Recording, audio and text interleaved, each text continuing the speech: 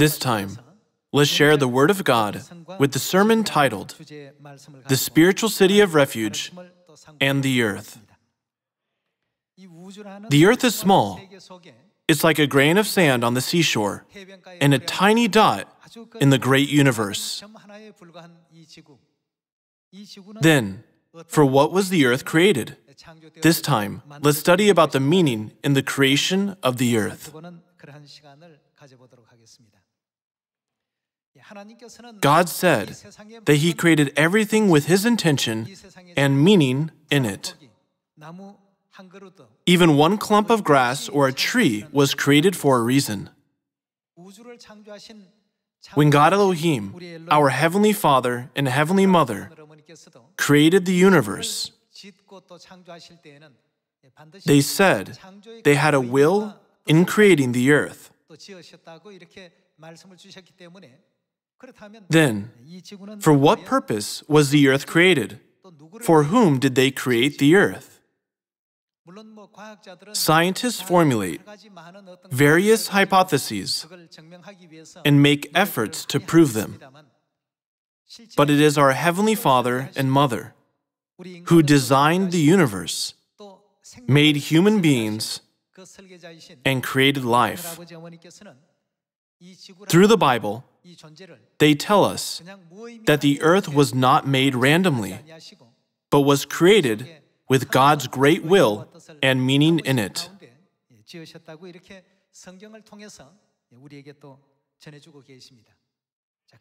Then, what is the purpose of creating the earth? While living on the earth, many people think, why was I born? Life is short. For what should I live on the earth? But many poor souls are just living their lives without knowing the meaning or purpose of life. But I ask you, not to regard the earthly life as everything we have, but to understand what it actually is, so that we may have complete repentance and good faith and return to heaven. The earth is spiritually the city of refuge. To put it directly, the city of refuge is the prison for our souls. For what reason was the earth, the prison for our souls, created? For what purpose was it made? When we study the regulation of the city of refuge in the Old Testament, we can understand why we're living on the earth, as they are in a relationship between the shadow and the reality.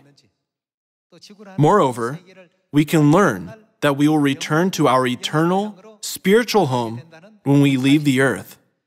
So let's take some time to confirm all these through the Old Testament laws written in Numbers chapter 35. Let's compare the earth and the spiritual world as the earth is given to us as a copy and shadow. The regulation of the city of refuge in the Old Testament laws, which you can read in Numbers chapter 35, verse 9, has great implications for us. When we study the regulation of the city of refuge carefully, we can learn every important matter about our souls. If we fail to understand the regulation of the city of refuge, which was made as a shadow, we will fail to understand why we are living on the earth and why we must keep the truth of the new covenant. Then, we cannot help but just have a vague faith. To have strong faith, we need to understand this clearly.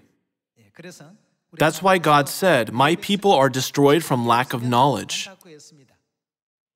Let's see the teachings of God together in Numbers chapter 35, verse 9. Verse 9 reads,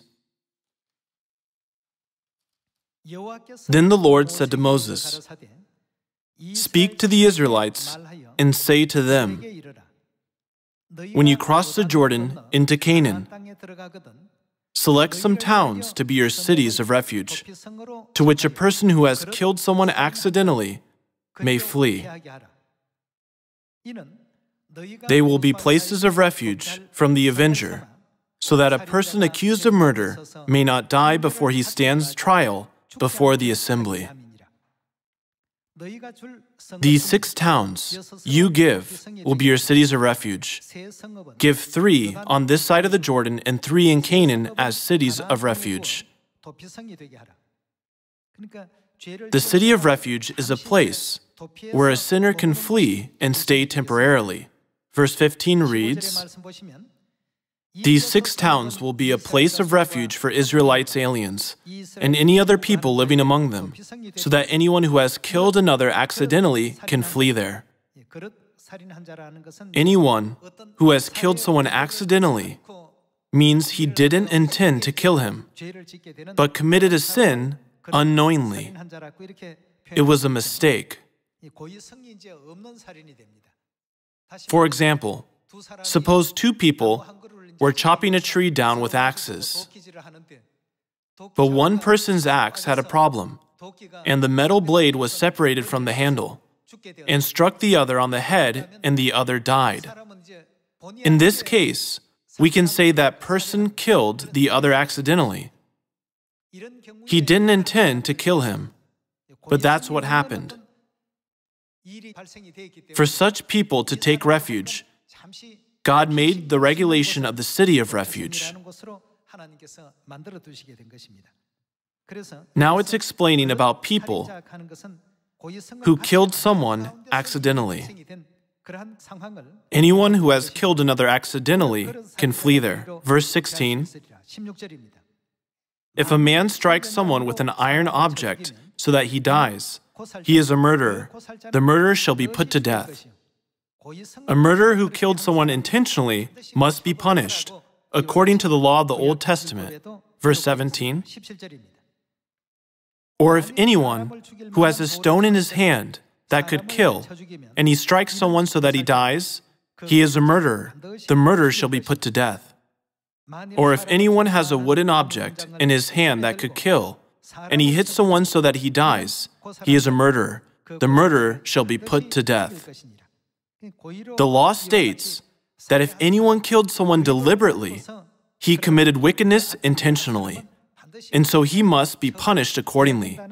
Verse 19, "The avenger of blood shall put the murderer to death when he meets him. He shall put him to death. If anyone with malice aforethought shoves another, or throws something at him intentionally so that he dies, or if in hostility he hits him with his fist so that he dies, that person shall be put to death. He is a murderer. The avenger of blood shall put the murderer to death when he meets him. But if without hostility someone suddenly shoves another, or throws something at him unintentionally, or without seeing him, drops a stone on him that could kill him, and he dies, then since he was not his enemy, and he did not intend to harm him, the assembly must judge between him and the avenger of blood according to these regulations. The assembly must protect the one accused of murder from the avenger of blood and send him back to the city of refuge to which he fled. He must stay there until the death of the high priest who was anointed with the holy oil. The city of refuge is for people who killed others accidentally. Let's say someone threw a stone unintentionally, but then a passerby was hit and died. The person who threw a stone didn't target him to kill him. He didn't know the victim, and he had no intention of killing him. But it happened accidentally, and he died. To help such accidental killers, God let the city of refuge exist. However, it was not for murderers. The rule was, take life for life. And so the family members or the relatives of victims could drag them out and destroy them, even if the murderers fled to the city of refuge. Only those who killed someone unintentionally and accidentally can stay in the city of refuge. However, those who took refuge in the city had to stay there until the death of the high priest who was anointed with the holy oil. There was no specific length of time they had to stay, like stay in the city of refuge for a certain amount of years. The only condition was that they had to stay until the high priest anointed with the holy oil died. Suppose someone had entered the city of refuge today due to an accident, but then the high priest anointed with the holy oil dies the next day. Then to him, the next day is the day of release. He can go home freely tomorrow. But what if the high priest lives for 30 or 40 years? Then, the one who has come to the city of refuge today must stay there for 30 or 40 years. As they say in the world, if they are lucky, they can come in today and be released tomorrow. Or on the contrary, they might need to stay there for a long time, like 40 or 50 years. The period for which they stay will end when the high priest anointed with the holy oil dies. This is a very important point in the regulation of the city of refuge. God made the regulation that way in order for us to know a very important spiritual point which contains God's will and providence. Let's continue with verse 26. But if the accused ever goes outside the limits of the city of refuge to which he has fled, and the avenger of blood finds him outside the city, the avenger of blood may kill the accused without being guilty of murder. The accused must stay inside the limits of the city of refuge. In other words, it was a prison to him. He must stay in the restricted space called the city of refuge. What if he goes outside the city of refuge as he liked, before the death of the high priest? Even if he meets the victim's family and gets killed, he has no one to appeal to for sympathy. This is the law of Moses given by God in the Old Testament times. Let's continue with verse 29. These are to be legal requirements for you throughout the generations to come, wherever you live. Anyone who kills a person is to be put to death as a murderer, only on the testimony of witnesses. But no one is to be put to death on the testimony of only one witness. Do not accept a ransom for the life of a murderer who deserves to die. He must surely be put to death. Verse 32, do not accept a ransom for anyone who has fled to a city of refuge, and so allow him to go back and live on his own land before the death of the high priest. Those fled to the city of refuge cannot be released before the death of the high priest, even if they pay ransom, which must not be accepted. Verse 33, do not pollute the land where you are. Bloodshed pollutes the land, and atonement cannot be made for the land on which blood has been shed, except by the blood of the one who shed it. Do not defile the land where you live and where I dwell, for I, the Lord, dwell among the Israelites. Then the one who is the most important position in the law of the city of refuge is the high priest anointed with the holy oil. And all the regulations in the Old Testament law are made by God to enlighten us to the spiritual world. The Bible says that the law in the Old Testament is the shadow, and what happens in the New Testament is the reality. Then today, through the words of truth, we need to learn this. Who is the reality of the high priest, anointed with the holy oil in the regulation of the city of refuge, which is the shadow? Let's see Acts chapter 4, verse 27. Indeed, Herod and Pontius Pilate met together with the Gentiles and the people of Israel in this city to conspire against your holy servant Jesus, whom you what? Whom you anointed. Jesus Christ is the one God anointed. Let's move to Daniel chapter 9, verse 24.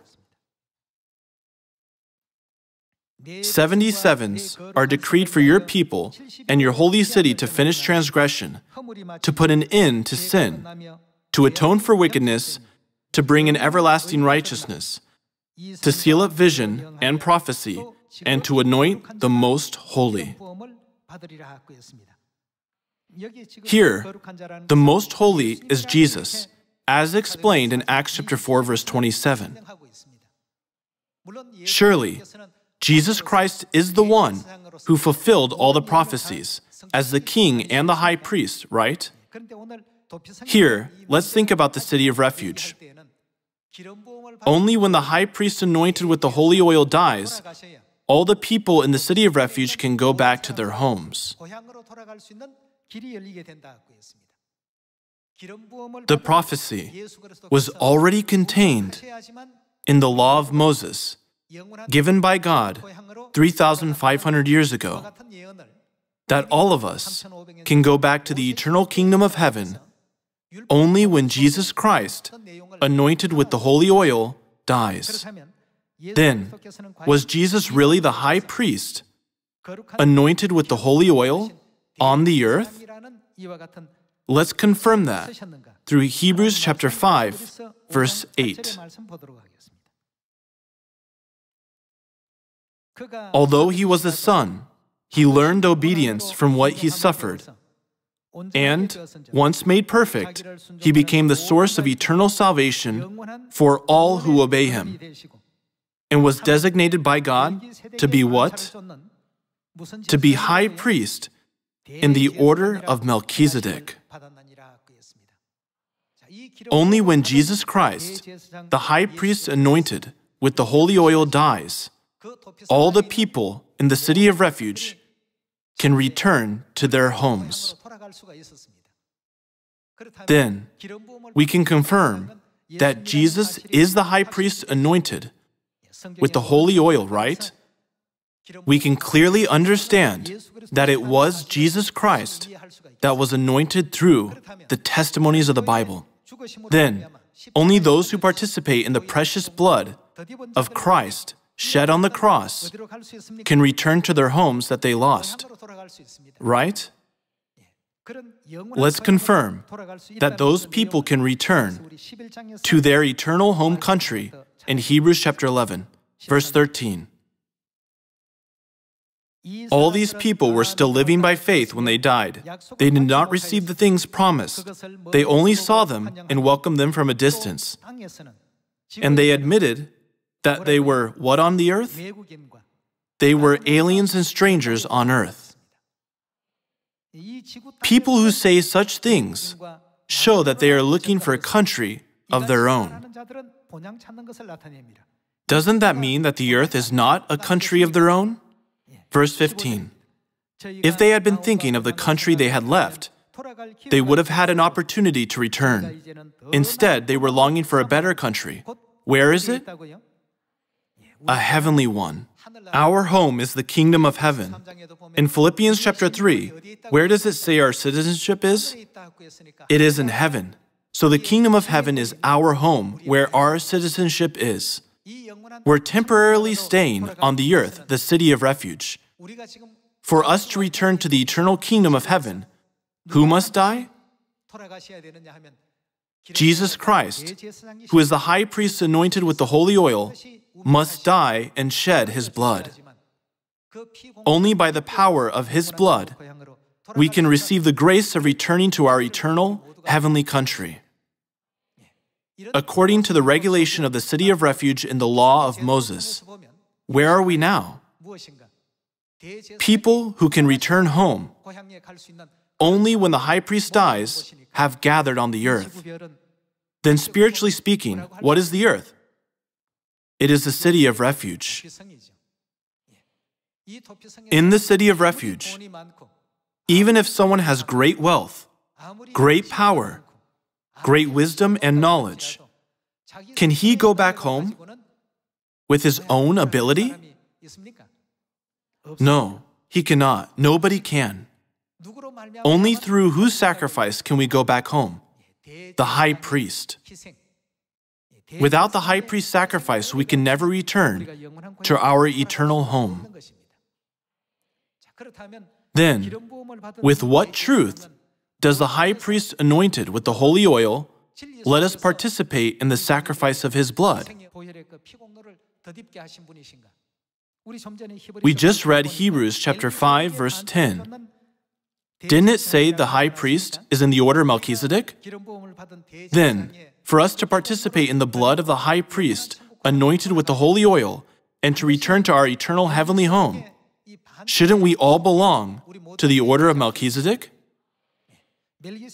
Unless we stay in the order of Melchizedek, we cannot receive the grace of the high priest in the order of Melchizedek. Then, what is the order of Melchizedek? In short, it is the truth of the New Covenant Passover. Some of you may have heard of Melchizedek for the first time.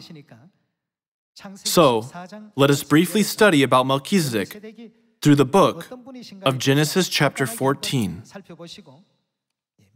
We should know who Melchizedek is and give thanks and glory to Heavenly Father and Mother for making us know the new covenant. Let's see Genesis chapter 14, verse 17. After Abram returned from defeating Chedorlaomer and the kings allied with him, the king of Sodom came out to meet him in the valley of Shaveh, that is, the king's valley. What did Melchizedek bring out? He brought out bread and wine. He was priest of God Most High.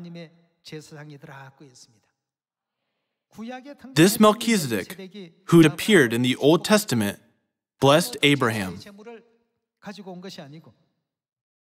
Through bread and wine, not through any other sacrifices. Since Jesus, too, is high priest in the order of Melchizedek, what did he use when he blessed mankind with eternal life? In the New Testament, we can see Jesus bless his people through bread and wine. All the priests of Israel offered the blood of animals as sacrifice to God. But Melchizedek was different. He blessed Abraham through bread and wine. The Old Testament is a shadow, and the New Testament is the reality. This Melchizedek, who was a shadow and a prophecy, was realized by Jesus. Let's confirm this in Matthew chapter 26. Although today there are numerous churches around the world, those who are not in the order of Melchizedek cannot be clothed with the blood of Christ. If then, can they return to the kingdom of heaven? They can never enter.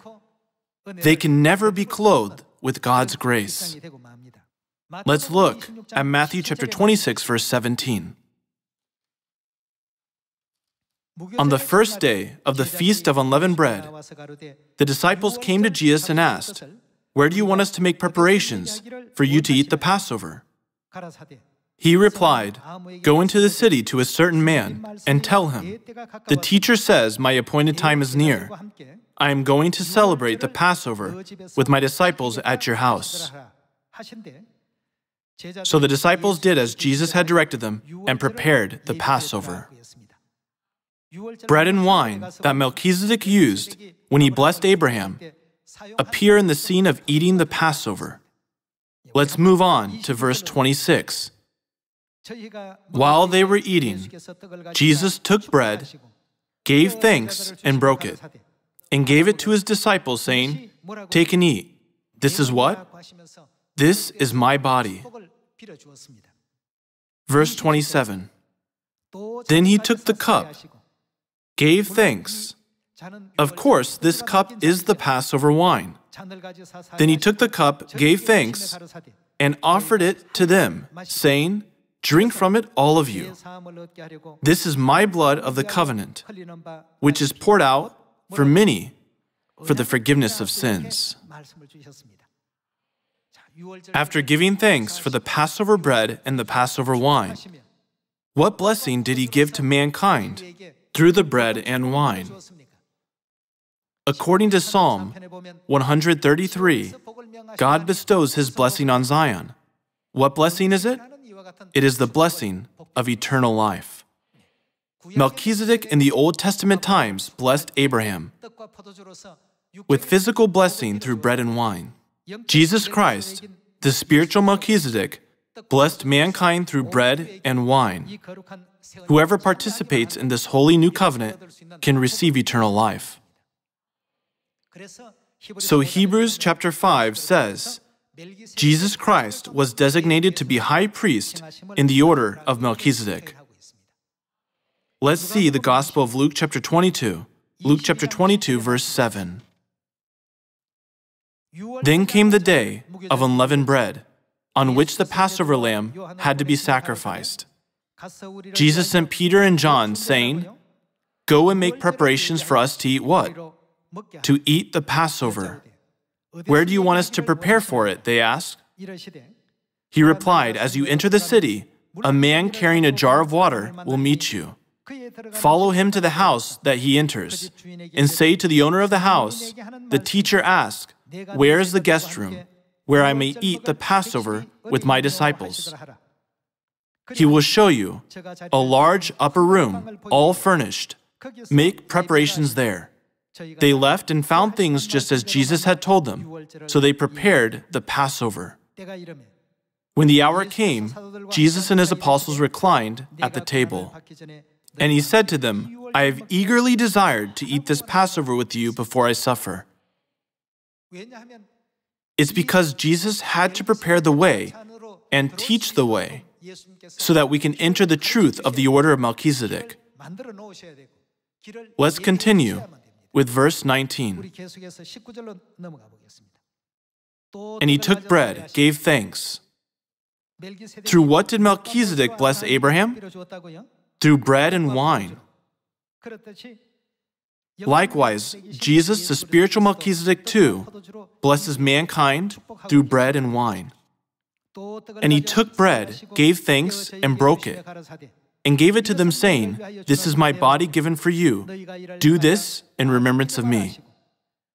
In the same way, after the supper he took the cup, saying, This cup is the new covenant in my blood, which is poured out for you. He established the truth of the new covenant this way. And the next day, he was crucified. In order to be clothed with the blood of Christ, we must all keep the new covenant.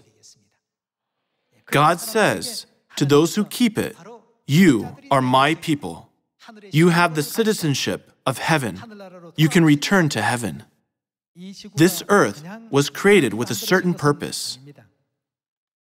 From the spiritual point of view, there is no one who has come to this city of refuge without sin. Because all sinned, no matter how grave it was, they have come to the earth, the city of refuge. It is written in the book of 1 John, if we claim we have not sinned, we make God out to be a liar. In Jeremiah chapter 31, verse 31, let us confirm that we must follow the order of Melchizedek. The time is coming, declares the Lord, when I will make what? I will make a new covenant with the house of Israel and with the house of Judah. Jesus proclaimed the new covenant through the Passover, didn't he? We've confirmed it in Luke chapter 22, verse 20. Let's continue with verse 32. It will not be like the covenant I made with their forefathers when I took them by the hand to lead them out of Egypt, because they broke my covenant, though I was a husband to them, declares the Lord. This is the covenant I will make with the house of Israel after that time, declares the Lord. I will put my law in their minds and write it on their hearts. I will be what? I will be their God, and they will be what? They will be my people. In verse 33, God said, I will put my law in their minds. What does my law refer to? God said that He would put the law of the new covenant in the hearts of all loving children of Zion. Those who follow the law of the new covenant will be the people of God, and God will be their God. These people will be able to enter the eternal kingdom of heaven, right? Let's see verse 34. No longer will a man teach his neighbor or a man his brother, saying, "Know the Lord," because they will all know me, from the least of them to the greatest, declares the Lord. For I will forgive what? Forgive their wickedness. The death of the high priest, who was anointed with the holy oil in the old law, means the death of Jesus Christ on the earth. The death of Christ was the spiritual process to forgive all our sins. Thanks to his pain and sacrifice, the glorious way for us to return to our heavenly home was opened. For I will forgive their wickedness and will remember their sins no more. God certainly said, as long as you remain in the new covenant, I will be your God and you will be my people. The only way for us to return to our heavenly home from the spiritual city of refuge is to be clothed with the precious blood of Jesus Christ, the high priest. Then eternal forgiveness will be made complete and eternal life will be given to us. I hope that we will engrave once again on our heart how precious the truth of the New Covenant Passover is, which Father and Mother have granted us through the prophecy of the Bible. I'd like to finish today's sermon by this. Thank you very much.